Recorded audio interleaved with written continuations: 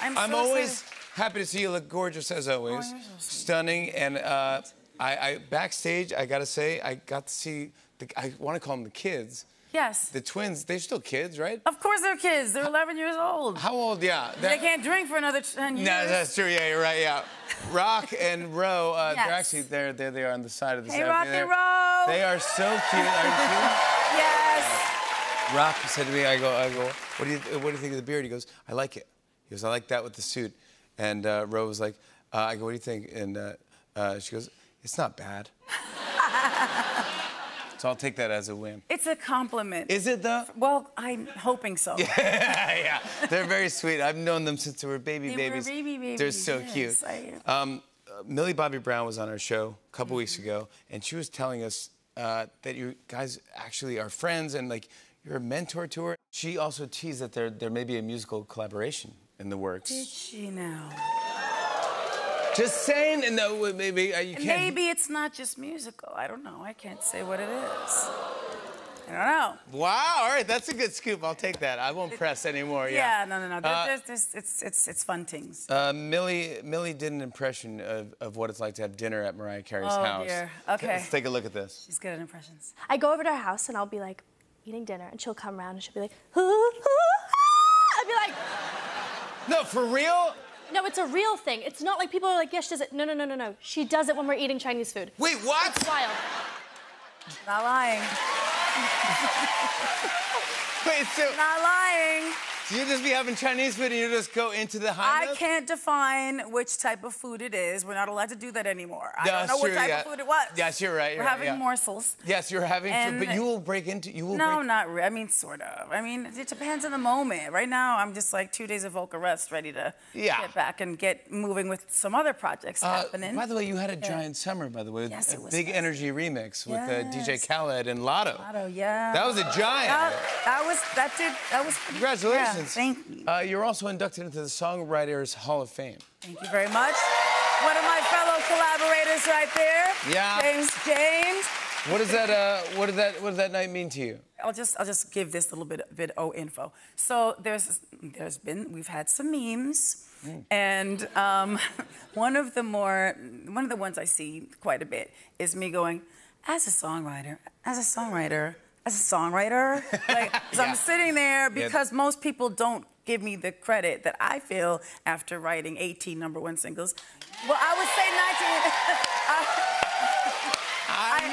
I would say not. Is that the slow clap beginning? No, I was gonna stand up. I was ready to stand up for you.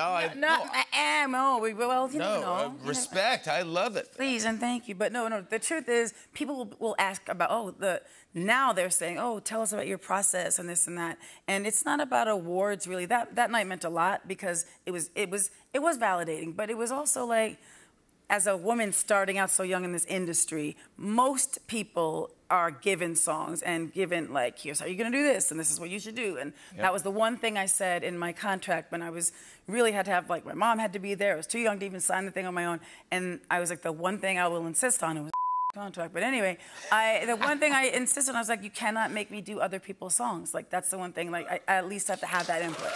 So that's where I talked to Millie about stuff. That's kind of what she meant, I think, about a mentor and a guy. Like, it's like, don't give it away if you don't have to. Yeah, good. And good for you. And you're trailblazing.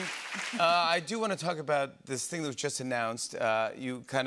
Christmas came early to all of us when you announced Merry Christmas to all Christmas concerts at Madison Square Garden. You just added a second show, by the way. Yes,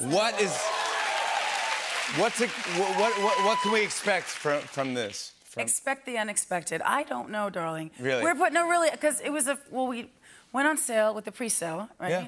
And then that happened, like, that was a quick moment, I heard. Oh, definitely. I don't follow these, like, statistics. Time is irrelevant to me. I don't acknowledge it. Okay. That's why even in my book, this book, there's no page numbers. Somebody had to point that out to me yesterday. I was like, oh, yeah. Well, because I don't care. Because it's all the same. It should all just be the same. Yeah, okay. Why? Anyway. So I realized that the best thing I could do is just talk to the fans, be with the fans, sing to the fans with them. And it's an inclusive experience. It's so fun. The last time we did Madison Square Garden was pre-COVID, 2019. Yeah. The most fun I ever had doing a show because it snows. I don't want to give it away. I don't want to give it away. But it's festive, and we may or may not be seeing it on a network/streaming service as well.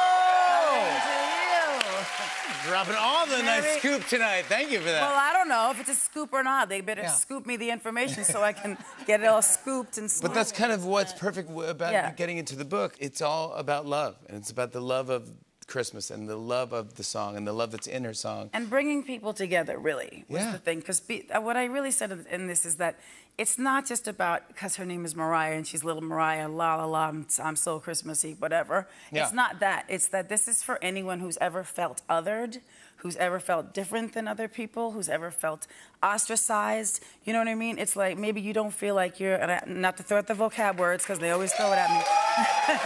Good.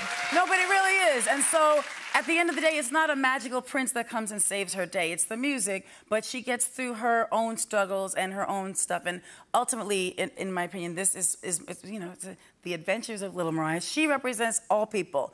Little boys, little girls, little whoever. Everybody that needs that inspiration.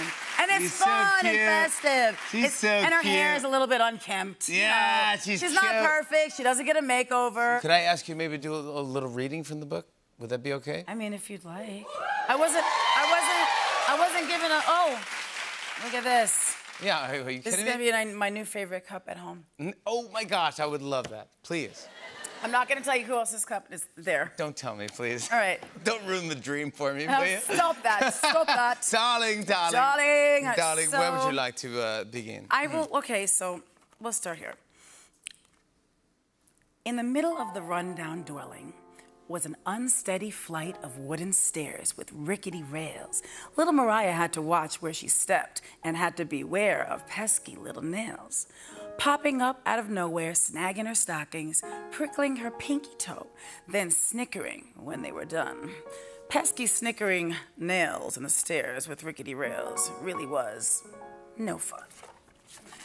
One brilliant spot inside the dank, shaky shack was an old golden brown upright piano, elegant, solid, and bright, whose black and white keys held all the hopes and possibilities of music, joy, and light.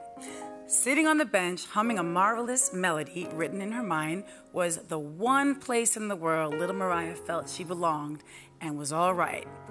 Then enters, this is just me editorializing, but it's true. Yes. Mike the Bird, who is one of our villains. He's a two-faced parrot, and he's really nice when he's around certain people, but when he's mad, whatever. So when he's with little Mariah by herself, he goes like this. This is real from this part. It's a fairy tale. This is a fairy tale, but I still have a scar from this parrot. That's serious. I'm not kidding. Oh my gosh, you actually I really do. Okay, so he goes, Mariah.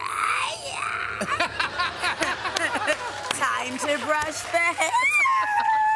Oh, my God. That's real. That's how you read a book. Come on. Mariah Carey, we love you. The Christmas Princess is available now. We'll be right back with Marcus Mumford. Stick around. Hey, hey.